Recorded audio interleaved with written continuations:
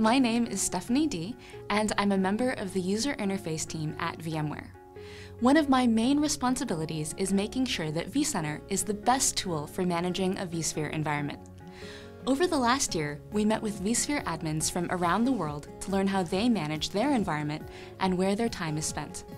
We use this feedback to come up with innovative ways to enhance and streamline the management experience. For example, we worked really hard on making managing vSphere extensible, consistent, and scalable to large numbers of inventory objects and solutions. New features, like our simplified tab model and our new navigation controls, help us provide one pane of glass management for even the most complex vSphere infrastructures.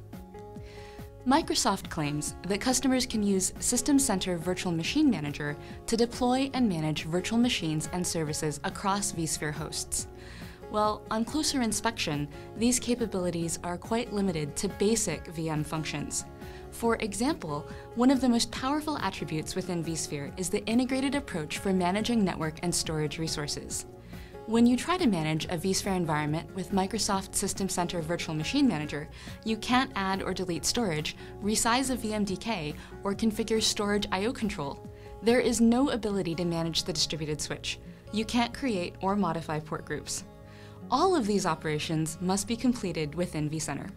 So the question becomes, do you really save time managing a vSphere environment with System Center Virtual Machine Manager? Well, the answer is clearly no. vCenter is still required to do many of the basic day-to-day administrative tasks. That means using System Center Virtual Machine Manager to manage vSphere is more complex and time-consuming than managing vSphere through vCenter alone. The analyst firm Edison Group used their comparative management cost study methodology to prove just that. The results of their research show that administering a VMware vSphere virtualized IT environment using vCenter is 36% less time-consuming and 41% less complex than administering VMware vSphere using Microsoft System Center 2012 Suite. This can be directly translated into significant OpEx savings for customers. Those of us on the vSphere R&D team work hard to ensure that all of the innovations in each release of vSphere are matched with an intuitive interface that is both robust and scalable. Our efforts make vCenter the best management tool for a vSphere environment.